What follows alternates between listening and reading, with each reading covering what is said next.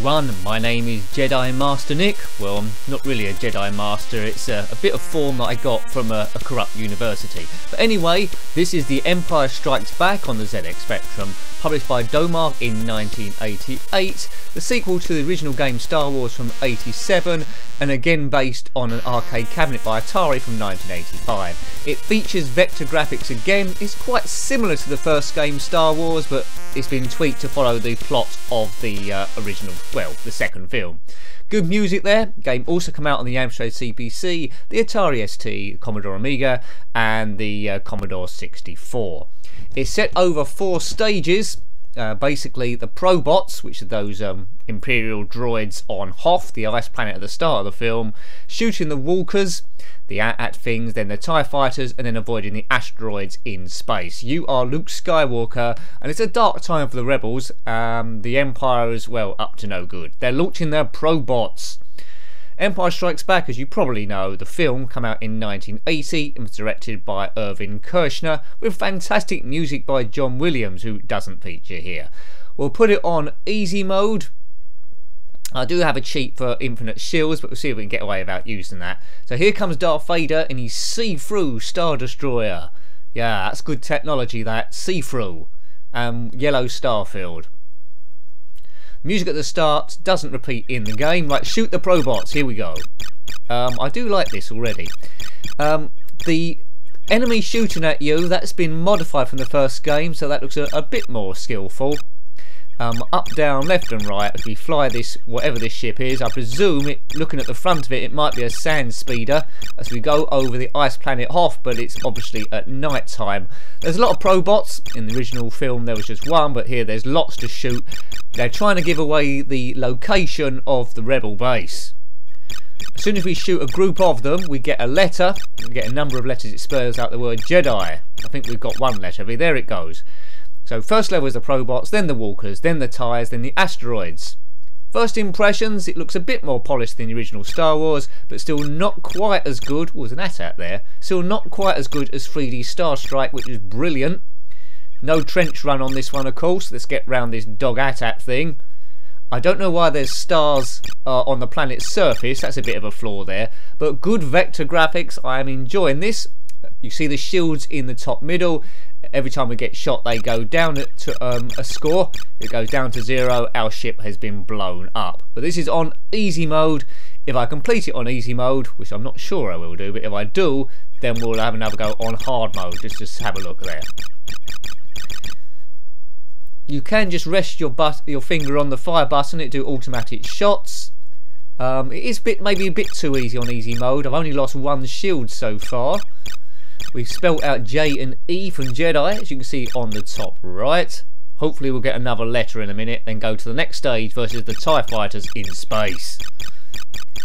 That's a Scout Walker, more prevalent in Return of the Jedi. Now apparently the game, on the Spectrum at least, Return of the Jedi come out before Empire Strikes Back for some reason. So they come out of order. Right, here we go. Right, TIE fighters. We must destroy about 5 of these and also shoot these snowflake things that are firing at us, but they do look a bit more advanced than the first game Star Wars. If you haven't already, check out that game so you can compare the two, but this isn't bad. This is quite enjoyable, this. I presume we're in an X-Wing now. Quite fluid animation of the vector graphics, that's quite impressive. Yeah, lots to like. The starfield going from left to right or vice versa, depending on how you're steering this thing. I'm controlling it on the joystick, but it does work a bit like an analog stick, really. Right, there we go. There's the Star Destroyer there. We haven't got too many to kill. We've got 2 shields left. How are we doing now? That's the D going up to spell out the word Jedi. Boof. We're almost there, to be honest with you. Am I going to complete this first go? Wonders never cease. So easy mode must be particularly easy if I'm in the control. Take out this guy. That got him. The asteroids. You're not actually going to fly through an asteroid field, are you? The chances of getting through to that are billion, zillion, trillion, and 6.5 to 1 or something. Right, they look very circular, these asteroids. As the music went, sort of. Now if you stick to the left on this, I think you've got a bit more chance. Just go up and down, I've got no shields left. C-3PO saying something called that yellow bit. Oh, he's doing the odds, is he? Did you know that? Well, he didn't get a chance to finish it because we're through the storm. That's it. I think we've done it. There goes the Millennium Falcon. Well done, Han Solo. You've done it again, you son of a gun. And time of recording, there we go. No bonus for easy stage. Oh, curse you, Darth Vader, and your silly blue hat. As at time of recording, they are actually working on a Han Solo film.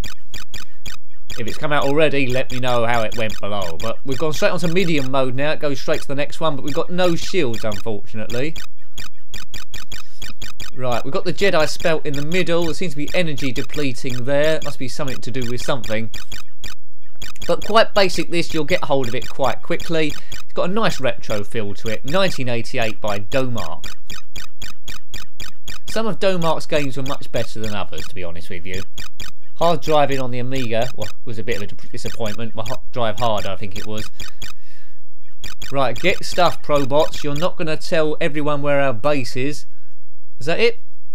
We're on the next way. Right, here we go. This might be a bit tough to get through with no shields. The AT-AT fired at us. I think we might have taken a hit there. No, we got around it. Yep, we're down. Oh dear. Now Luke has to get out and, in the film at least, and put a bomb in there. Good animation there, the AT-AT. That's good. They've done well. I'm always impressed by vector graphics on the Spectrum. How on earth did they program that? I think we'll have another go after I put my initials in. We'll try to. I will go on hard mode. I won't use the poke for infinite shields because it seems to be a fairly easy learning curve on this one. Let's see if I can get through the first stage. Hard. Darth Vader's executor is searching for the rebel hideout. That's it. Are you sure? It could be loads of people, smugglers or anyone really. No, that's the system.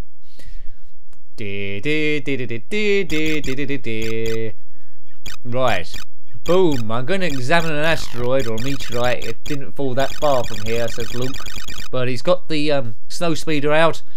And hopefully they don't close the gate on Hoth because it gets quite cold in the evening.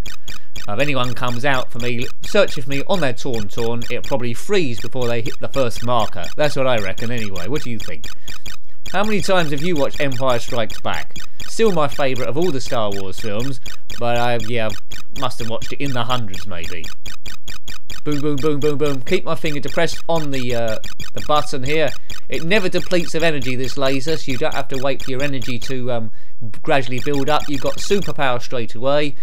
We're on hard mode. We've got J for Jedi, and we've got all our shields still. And we completed level 1. Off to fight the walkers. Yes, that got him. Launch tow cable. Now there's no part of this game where you can launch the tow cable to fell the AT-AT walkers. That doesn't happen here. Bit of a design flaw, isn't it? They could get pulled down with tow cables, but there we go. Surely they would have thought of that in the design process. Can I complete this in hard mode? I do like, although this is better than the first Star Wars game, marginally, I do miss not having the trench run because that was quite exciting. Here it's just fighting different things. Control system is more or less the same. Always has a star field in where we're on the planet. There's E. E for Empire. Today will be a day long remembered. Maybe. Or we might forget it in a couple of reviews, maybe. If you've got any comments about this game or Star Wars, then comment below. So it's not as good as Star Wars Battlefront 2, is it? By a long shot, but it's good to see how these games develop. There are quite a few Star Wars games around.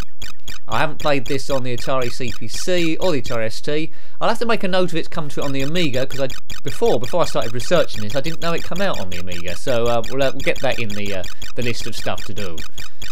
Commodore 64, is it as good on that? The vector graphics. On to stage 3. I'm surprising myself here. Sometimes I surprise even myself. That can't be that hard. Shut up, Leia. Right, boom, boom, boom. Just standard TIE fighters here. No interceptors or Darth Vader's special ship doesn't turn up. I need to come in with Porkins. Oh, Porkins was dead by now, hadn't he? He got killed as everyone was fighting the first Death Star. I think the only survivor from that really was Luke Skywalker and maybe Wedge Antilles, who didn't want to return for The Force Awakens. Why not? I don't know. He's still alive somewhere. I would have liked to have seen Wedge shoot the TIE fighters for a bonus. Oh, getting out. Right, we're near the end of this stage as well. Got 3 shields left. Looks like we're going to make it to the asteroids at this point. Come on, get the D. The D for in the Jedi. There we go. It's released. The D. The first D is away.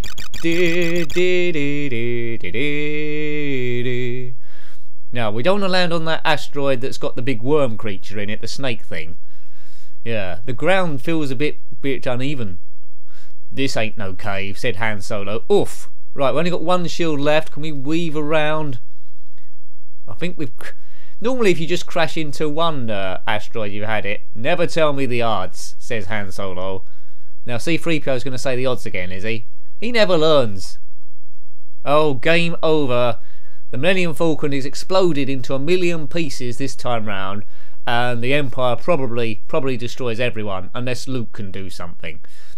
Good, good, good. Yeah, it's quite enjoyable, this game. I quite like it. It's clever, it's well coded, not as good as 3D Star Strike, but still quite good nonetheless. Better than 3D Starfighter, which is a little bit dull.